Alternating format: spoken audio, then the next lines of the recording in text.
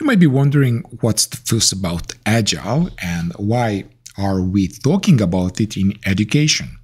I will explain that in a bit, but first let me share a story from my school days. So imagine this. I'm in Mr. Monotone's history class, struggling to stay awake.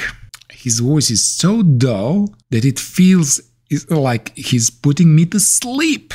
He talks on and on and on about some old battle, and I'm just trying not to doze off. And my close friend, a few seats away, is already nodding off. I cannot blame him. Mr. Monotones makes even most exciting history sound like a bedtime story. So I keep checking the clock, hoping time would go faster.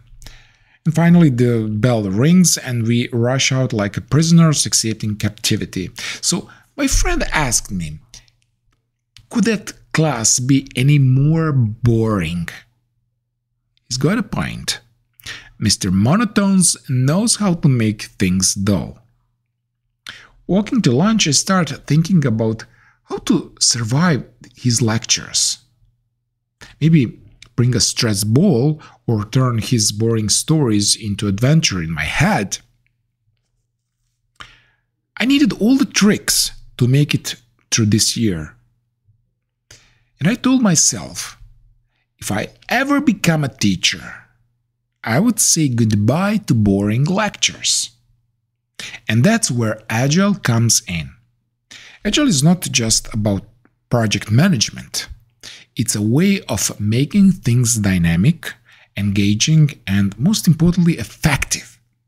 Now let's dive into the Agile values and principles and see how they can transform education, making it more exciting and fruitful for both teachers and students. Okay? And here is the fascinating perspective. Building a product successfully doesn't necessarily equate to building a successful product.